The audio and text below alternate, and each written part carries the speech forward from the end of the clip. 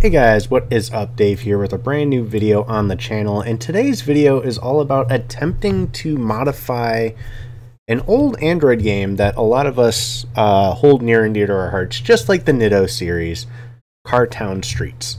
So I've recently reached out to Miniclip. I figured it doesn't hurt to ask them if they're willing to open source the game. They hold all the rights to the game because they bought it from CIE, and I wanted to see if they would, share the files with us, share the game, and go from there. I do not expect to hear back a positive result, just because, who's going to just open source a game these days when they could hold on to the rights of it and re-release it sometime in the future. But I figured, what's it hurt to try to decompile the game and make it work ourselves? So, first of all, we're going to go through and we're just going to see what the files are inside the APK and how the game is created. The game originally released first on iOS before Android, which does make things a little bit more difficult, but res is just going to be your resources folder. That's for icon images and stuff like that. You don't really need to worry about this folder. There we go. So the library folder is interesting because it looks like a custom library file, lib game. So we're going to have to open that up in something like IDA Pro or Ghidra. I prefer IDA. It just seems to work better. But we could open it up with HXD to at least see what is in here. The one thing that's important to find in here is going to be the actual address for it connecting to the server, because we don't actually know what that is. So as you can see, there is some code in here that's cartown.miniclip.com API/delete user, and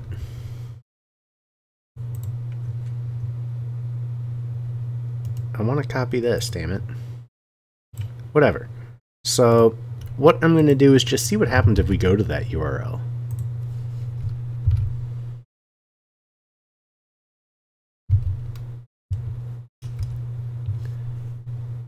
Alright, it doesn't even try. That's interesting. The other place we can go is archive.org to see if anything got backed up. So cartown.miniclip.com, miniclippt.com, and a better way to search this would be that method, but it looks like there's absolutely nothing here for CarTown. We can run it this way. Yeah, there's nothing here. We can even attempt to see if this is still a real thing. Doesn't look like it. It's not loading anything. So we're going to check this way. Wow, 2013. We're going to see what the robot.txt used to hold. So disallow these kind of user agents. Ask Jeeves crawler. Oh my god, that shows how old this is. Okay. So there was definitely some stuff here, but it's nothing we can get our hands on because it wasn't allowed to crawl it. Got it. So that URL is basically worthless. So the other way we could actually search this, which might be a little bit smarter, is by Notepad++, since we're looking for text. Now it's going to be a little slower because you don't normally search. Did I freeze? I don't know if I just froze or not. You don't normally search this way in tools like this or files like this, but as you can see, this was at least the dev URL. So dev URL isn't exactly important. We need to find... There we go. So we know cgames.com/cartownstreets. That's at least there, which we can go and check out. See if that still exists. We'll also do it here because that's going to be fun. And we'll just make this an asterisk. Server not found. I should have figured. But we can always view it on archive.org, which is really nice. So if you guys don't remember what this game is, some of you don't remember, this should jog your memory. It was such a cool little game, and I'm glad we have a lot of the cars and stuff, because like we could try to remake the game based off the assets in the APK. Because if you look in the APK and you go to the asset folder, you have so much already here. So there's like all this CarTown stuff already in here. Unpack, there's the CarTown fonts, which we really, you know me, I love my fonts. There's cars. There is a literal car folder. I don't know why it won't allow us to open the PNG files. There is something about them that it just does not like. And I don't think I've ever figured out a way to open these. It's my favorite file extension right there. .hex, because that's exactly how I open it up in a hex editor. So, Riff Web PvP. That's not PNG. Let's try JPG. Maybe WebP?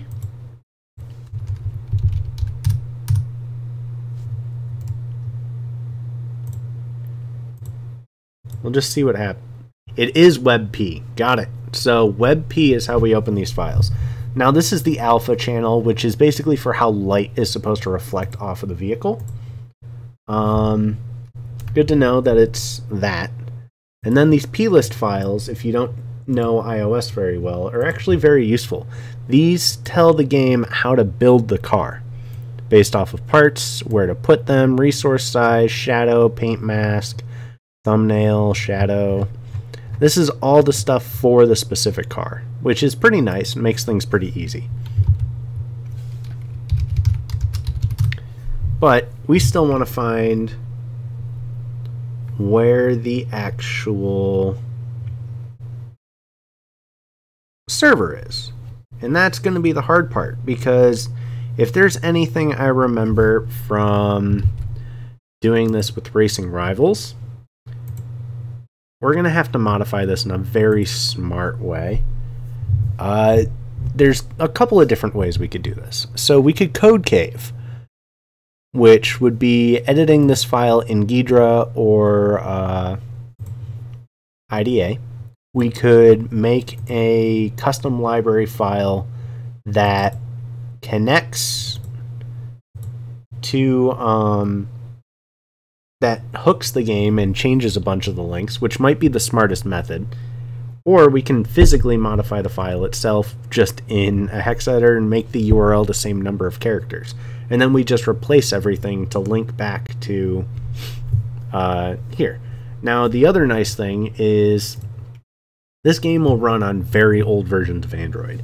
So what that generally means is we can go in.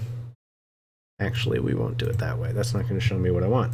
So I have it already decompiled with APK Easy Tool. We can actually go in, we can read this manifest tool to see what the minimum version is for this. I wonder what this is. Interesting. So we can go in here and we can generally see what the minimum version of Android is somewhere in here that the game supports, but I don't see it at the moment, so I'm not going to waste too much time on it. Could also go in through the Smalley and figure things out. Miniclip is where a good chunk of some code is in this game. Millennial Media. That is such a company name right there. Oh my god. Okay. Or through Android, and that's just support. So that tells us that the majority of the game's code is actually going to be housed in that library file. If we go back, we'll see it here. That tells us everything's in there. But then there's also all the stuff in here for whatever you want to do. I don't know what this is. Interesting that I get that error, but So there is a way to see what minimum version of Android this takes. I just don't remember off the top of my head. But you should be able to run it on like Android 5. And the reason that actually makes things easier is you don't have to modify the APK to basically... That's... Huh. Keyboard hidden. To basically network monitor the game, which is really nice. I would like to know where main activity is. Oh. Looks like it's right there. So, would be simple enough to make something that hooks this and go through it and try to make a server. But, wow, my chair is loud. But again, this is a very big file. It'll be much easier to modify with IDA or a custom library. So like, for example, if we did it by custom library or IDA, we wouldn't have to worry about how long this string is. As we can see, that's all the terms of service stuff. That's C games. That's just OpenSSL stuff. That's not important. Win image. Okay. We can see what all their stuff is. It's kind of sucks this isn't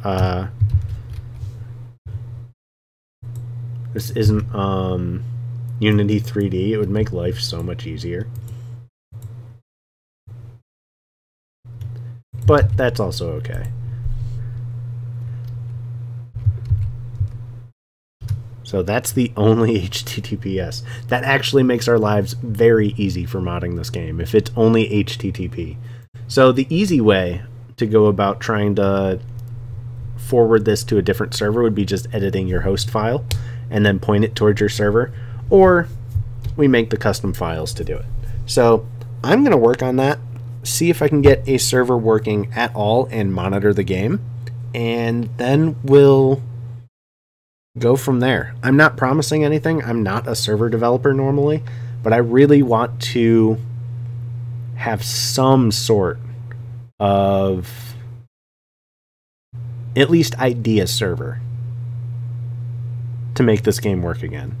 It'll be really interesting to see how it runs on Android 11. Actually, I have it installed on my phone. It did not give a warning on my phone, actually, now that I'm thinking about it, about the app being out of date and stuff like that.